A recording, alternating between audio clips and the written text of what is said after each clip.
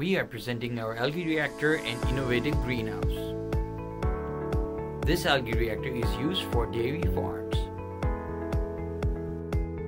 Our machine uses sunlight, then it uses the waste from dairy, which is wastewater and CO2, and then it turns into oxygen and biomass, which can then be converted into protein. Now introducing our greenhouse. It's an easy greenhouse which is low carbon, it is easy to install, it is a greenhouse that is most affordable, it requires less labor to install, and it is really lightweight and movable.